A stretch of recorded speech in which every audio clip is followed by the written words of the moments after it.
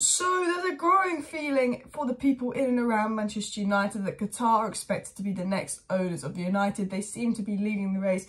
They seem to be the favourites going into the race and the one with the most news about. The reports that their bid will be the strongest, reports that Qatar are desperate for United and will not let anyone outbid them. They've got a bid coming in this week. Romano and Simon Stone have confirmed interest and they've been given the green light that they can own PSG and Manchester United and cooperate the full sale of United. So we're going to get into some massive, crazy Qatar news.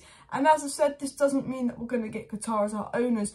But by the way the media is talking, it seems very positive about Qatar and United, how Qatar won't be beat. They're going to put the strongest bid. They're all in for United. And lots of confirmation from Romano, Simon Stone, good sources that Qatar are in for United. However, could this be the Glazers telling good sources this to get other bids in? Could the Glazers do the dodge and maybe just want a minority stake and not Qatar? There's also those questions involved. I think a lot of the news coming out is a sales tactic to drive up the price about the Glazers wanting to stay. I think they're using that to drive up the price and the bid they get from Qatar. I think, you know, news about other owners like Elon Musk, I think was just fake news that the Glazers had told someone in the media to put out to, again, drive up some clicks and maybe think, oh, if they think Elon Musk is in, maybe they'll up their bid. I think it's all games. But I want to get into the news on Qatar and then I want to get into what Fabrizio Romano said on United summer transfer plans. So it was said yesterday, Qatari's bid for Manchester United is now imminent. They're preparing a bid and Sheikh Tamim bin Hamad Al Thani, the ruling emir of Qatar, is a Manchester United fan and unlikely to want to let slip the chance of owning what is widely regarded as the biggest sports brand. So news came out last night. I'm going to get into this morning's news, but last night's news effectively was Qatar's bid for United is imminent. They've decided they want the club, they want the full sale of United, and that the owner does not want to let this slip. They are serious contenders as well. It was said that the Qatar-based interest in Manchester United is concrete and they're not the same group that owns PSG, and that was said by Fabrizio Romano. Again, he confirmed that Qatar are interested in Manchester United. He said that interest is concrete and they're not the same group that own PSG. There's a lot of speculation that it's going to be a minority investment because it's going to be the same group that owns PSG and they couldn't maybe have us and PSG in the Champions League.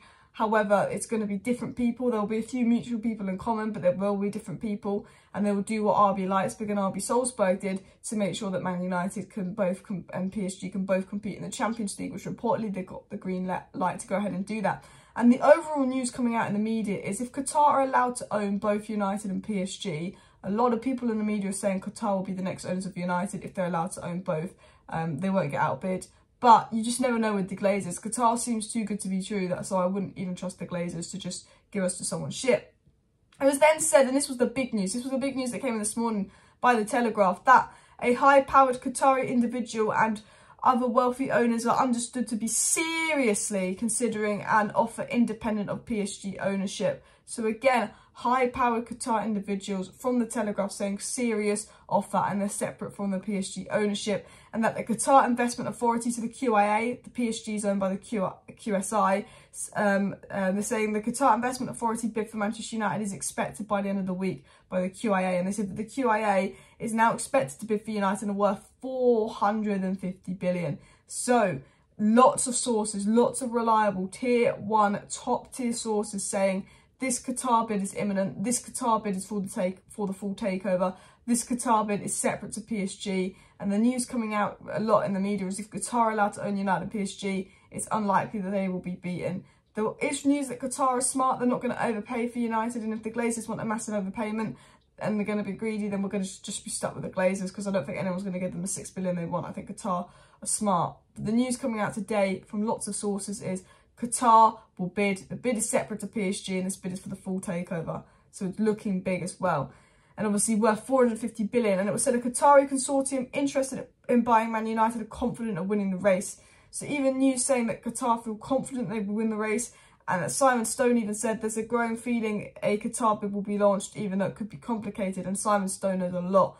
But this again talks what's saying, you know, Qatar are confident they'll win the race. Mike Keegan said 2 days ago the Qatar bid is expected to be the strongest, and obviously we know, and we spoke about this in my live stream yesterday, that UEFA is set to give Qatar the green light to bid for Manchester United as long as the Emma is a symbolic hands-on figure and Manchester United have separate manager and distinct corporate structures to PSG that did not conclude. And you know, it's been said that United like to get Qatar like to get the green light to own United and PSG if that's the case. So lots and lots of reliable outlets kind of confirming you know, Qatar will bid. The news coming in is that Qatar are going to bid this week, and you know, look, it does sound too good to be true at the moment. I'm waiting for some kind of news to come out and for the Glazers to say they're staying. It just sounds too good to be true, doesn't it? But the general news, and it's crazy, massive news, is that Qatar are putting in a bid this week. Lots of reliable sources corroborating on that Qatar putting a bid this week. They're serious. They want the full takeover. They want to make United massive again. The Rain Group's obviously looking to oversee the full sale of United by April. I think the Glazers putting out stories that they want to stay is to drive up the bidding price from Qatar, maybe scare them into that. It's Glazeronomics, it's Glazer Games. But the overwhelming news on Qatar is that they have big plans for United. They want to get this deal done. They want to be in here by kind of March, April, so they can plan for a big summer with Erik ten Hag. They're massive United fans.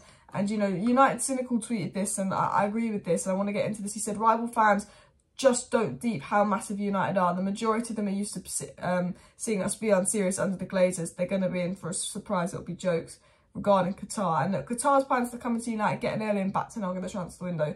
Man United, like, the thing is, like, yeah, there's a lot of teams out there with Qatari owners or Middle Eastern owners like PSG and Man City that have gone from an average team to a good team.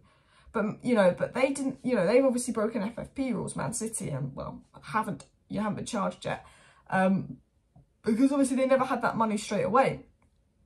The thing about Manchester United is, you know, we are the biggest club in England. We're in the richest league in the world. The Premier League makes double La Liga a year. Relegation teams in the Premier League make more than mid-table La Liga teams.